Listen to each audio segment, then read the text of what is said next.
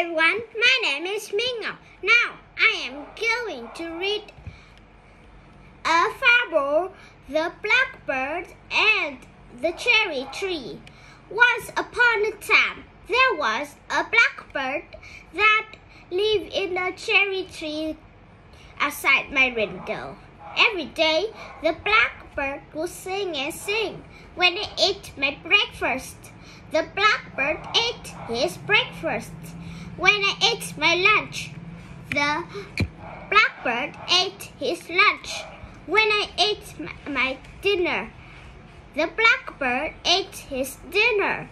When I had a snack, the blackbird had a snack too. The blackbird always ate the cherry off the cherry tree outside my window. One day, Mother was going to make a cherry pie. We picked all the cherry off the cherry tree outside my window. Mom made a pie. Mom washed the cherry and then she put them in the crisp to bake. When it was baked, she put the pie by the window to cool off. She opened the window. I was eating my breakfast. I saw the blackbird flying around the tree.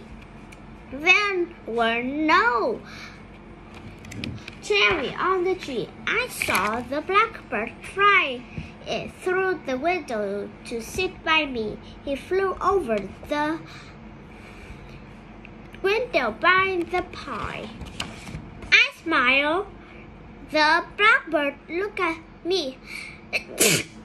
He smiled. The blackbird said, "I'll have my pie without ice cream." And with that, the blackbird took the pie under his wing and flew away and flew out the window. He flew up to the cherry tree to hide. I saw him as he hid the cherry pie in a little hole in the tree. That blackbird stole the cherry pie! I shouted. That blackbird stole the pie! When I looked outside, I saw the blackbird eat the whole pie. He was eating the crust. He was eating the cherry. Soon, it was all gone.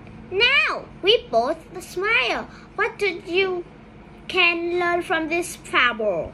Think of others before you think of yourself.